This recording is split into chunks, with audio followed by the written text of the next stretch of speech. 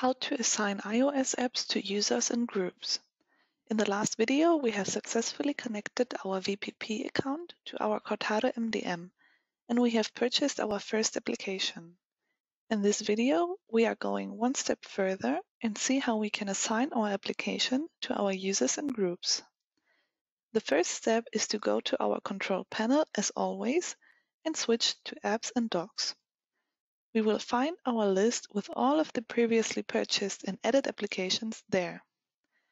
To add a new one, we simply need to click this green button and select iOS. As you can see now, we can select the ABM to be forwarded to it. And I have shown how to purchase an application there in the last video, but let's have another look at it to recap the information.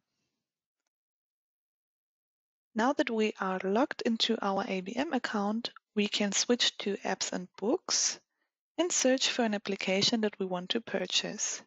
Once that is done, we select the location for it and the amount of licenses we want to purchase.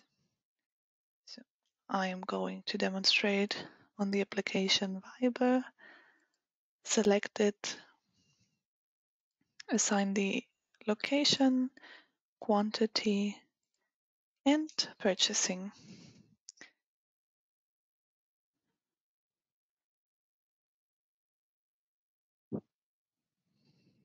After that, after the synchronization has been made, we can switch back to our Cortado console, and the application should appear in this list. This could take a few moments, but we can speed up the process by switching to our VPP accounts and refreshing it. Now that the synchronization is done, we can search for our application that we have just purchased,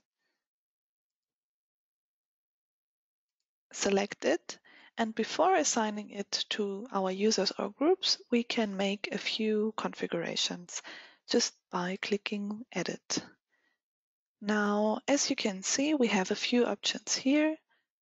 I could say that this app will be mandatory or that updates should be installed automatically, and I can choose to allow data roaming or the use of cellular data. You can make these configurations corresponding to the needs of your company and the employees, and can confirm all your configurations with OK.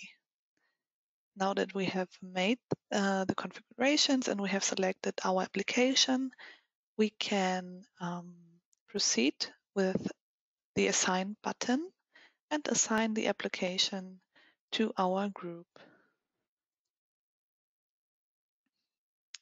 So now we have successfully assigned our application to the group. And just to check, we can switch to our group. And we can see that in Apps and Docs, we can find our application.